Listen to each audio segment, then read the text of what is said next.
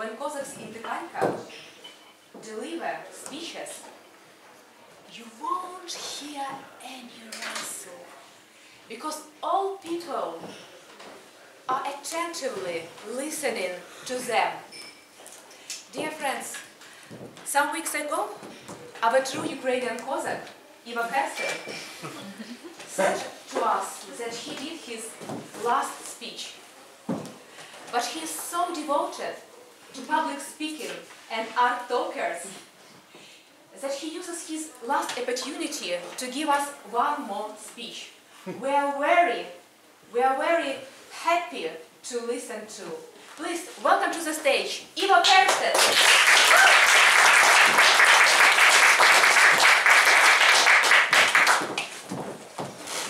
I'm really feeling jubilant to be with so many Ukrainians again.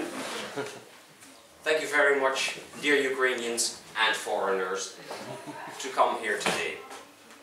I'm happy to meet you here, there, everywhere. Because Ukrainians love to travel.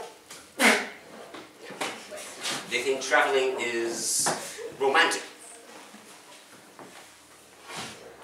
I'm not so fond of traveling. Traveling means packing, unpacking, uncertainty, adventures. Dear Ukrainians, tell me, if you go traveling, what do you always pack? What do you always take with you? Suggestions, please. Passport. Passport. Money. Money. That's all. Some alcohol. Hey! Seems we're all the right way, except for Vera, who takes the enzymes.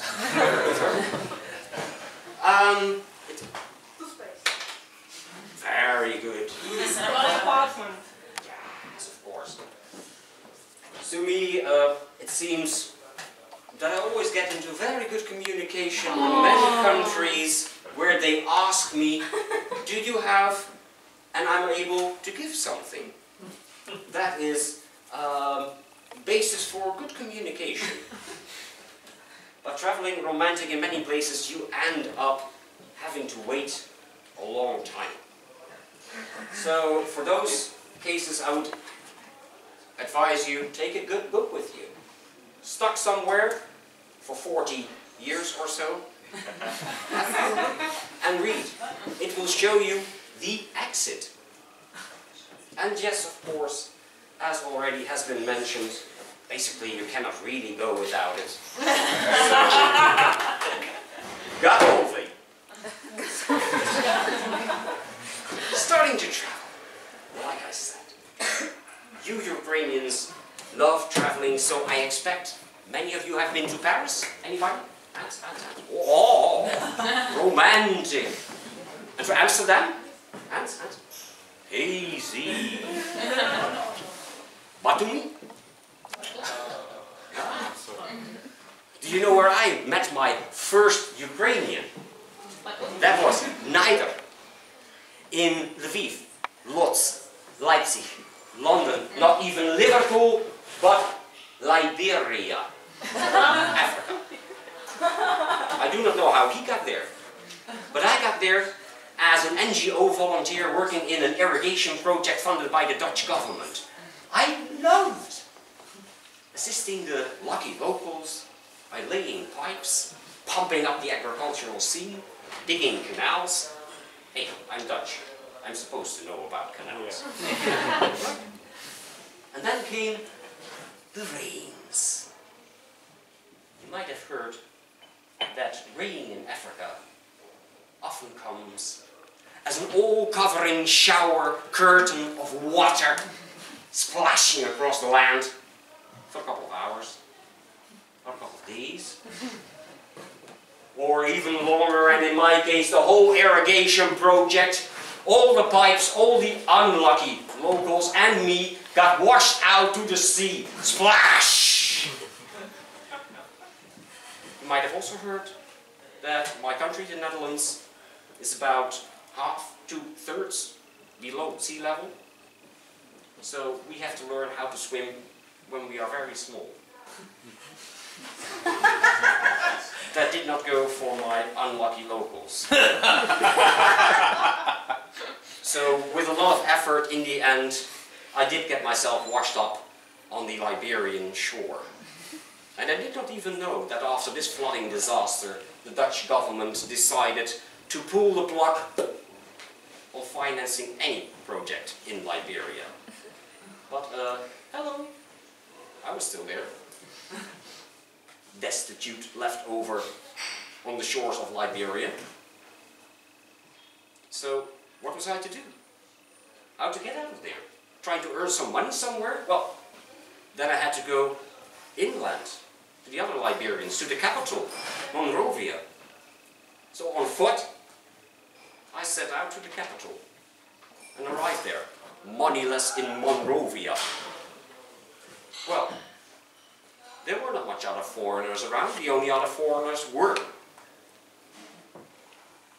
peacekeepers in white jeeps, traveling around somewhere. Huh?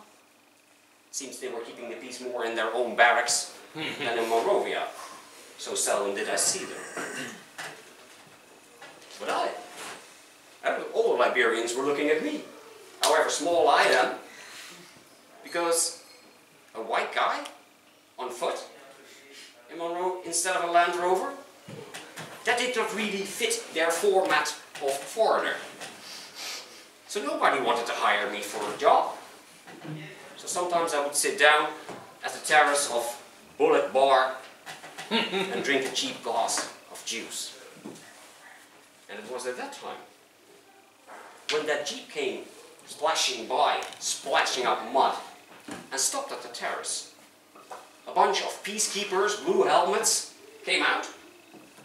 And one of them, Pakistani or so, passed by, walked inside Bullet Club, and I heard him ask for bottles of juice.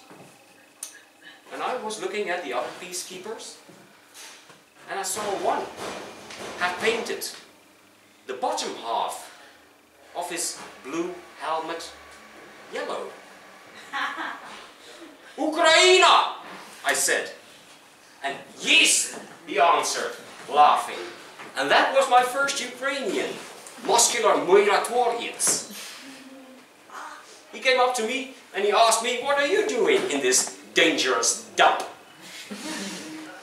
And he did not get the time to explain that to me, since his Pakistani fellow peacekeeper came with the bottles of juice. They all sat in the white Land Rover and splashing up mud, they drove away. I heard Baba laughing at the entrance of Bullet Club. And Baba was the big belly owner of Bullet Club. Still no work, boy. If you really want work, you come to Baba. There's always work. Well, not much of choice did I have, did I? And outside, it was broad daylight. And inside, it was dark. And with his big belly, Baba pushed me forward inside. And he shouted, Olga! And within 10 seconds or so, a long-legged blonde lady popped up in front of me. Olga from Kiev! Baba! Baby, show the boy how you work on the pool. I want him this evening on stage to open the program. And Baba disappeared in the darkness of Bullet Club. Olga. No, my name's Praskovia, but that's too difficult for Baba. From Kiev? No, from Dnipropetrovsk. But that's too difficult for Baba. Never in my life have I felt so embarrassed as when I had to watch Olga on the lighted stage practicing her pole dancing. No, I was even more embarrassed when after that Olga made me practicing pole dancing on stage. You have the right body, she tried to encourage me. You are flexible as rubber. Geeky. I was glad it was rather dark there, but then again, light on the stage. And the evening fell, and outside it got as dark as inside, only it got there hotter, louder, with music. The smell of sweat everywhere. And whilst the music was getting louder all the time, suddenly I felt I was being pushed on the stage into the light, and the heated atmosphere of the club nearly exploded. Well, I wanted to grab hold of the pole, because there were hands getting into the light coming towards me, and one even already got hold of my ankle. My goodness, what was I to do? And at that moment, a white guy jumped on the podium, grabbed me by my arms, freed me from the hold on my ankle, got on the floor, kicked some Liberians out of the way, and we ran through the bar, tap, tap, tap, tap, tap, into the street, splash, splash, splash, splash, splash, until I was standing next to the white Land Rover. And only then I recognized my muscular Miratorians, Ukrainian. We got in the car, sped off, likely mud splat over the Liberians, but I could not see that, it was dark. And we arrived to the peacekeepers' barracks. Well, I was a bit disoriented by then, so I might have been there 1 day, 2 days, until a Pakistani peacekeeper said, "Guy, get your stuff, there's a United Nations cargo plane flying up north, and you are part of the cargo." "I don't have any things," I said. "So much the better. Travel light. Get on." And I did fly out. And I never again saw my first Ukrainian, the Miratorians. But it is clear that however silent or jubilant I am, this Ukrainian, the first one, I have to say that Ukraine saved me.